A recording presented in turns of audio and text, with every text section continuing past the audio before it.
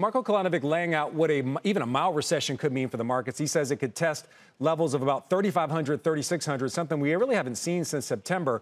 Do you agree with his thesis when it comes to the broader market and also on tech being overbought? So we think that at these levels, the positives outweigh the negatives, right? So if you look at, for example, the inflation data, the CPI and the PPI data, they're pointing towards that the Fed's medicine is finally taking effect and inflation is finally cooling down.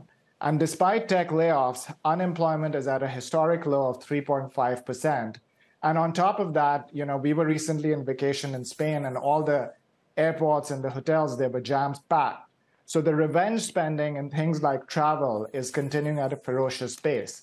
And we feel that this reduction in lending is going to mean that the Fed is going to be out of the picture sooner. So we feel that at this point, the positive catalysts outweigh the negatives. And as far as tech is concerned, we think the small tech is vulnerable, but we are constructive on the big tech. Okay, I also want to show the audience some data that I got from you related to big bank earnings. So you say the U.S. has the most banks in the world by a wide margin, more than 4,000. UK a close second, more than 300, actually. It's a pretty big disparity there. How does that shape your opinion when it comes to big bank earnings later today, and especially the regional banks? We've only seen about half of them report so far. Yeah, so we think that the U.S. is overbanked at this level, and at this stage we feel that bigger is the new better. So we feel that the U.S. banking, the U.S. leads the world in the number of banks with over 4,000 banking institutions, and a close distant second is the UK with just over 300. So we feel that the banking industry is going to go through a period of cleansing, where some of the smaller banks are either going to go out of business or they're going to get taken over by the larger banks. And also there's going to be a deposit shift, in our opinion, from the smaller banks to the larger banks.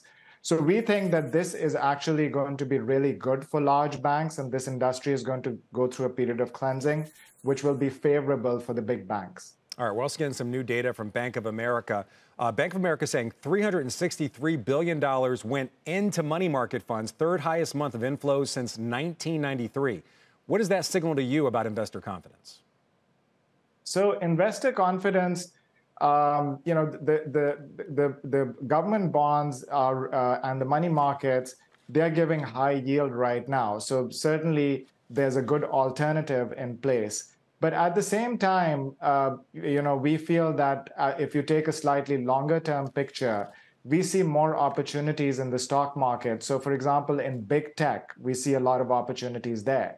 A lot of the larger technology companies, they've gone through a period of efficiency where they've laid off workers and their businesses are a lot leaner. So eventually, when the market economy does recover, they're in a position to be able to be more profitable. So where fixed income is giving good yield right now, we also see good opportunities in big tech.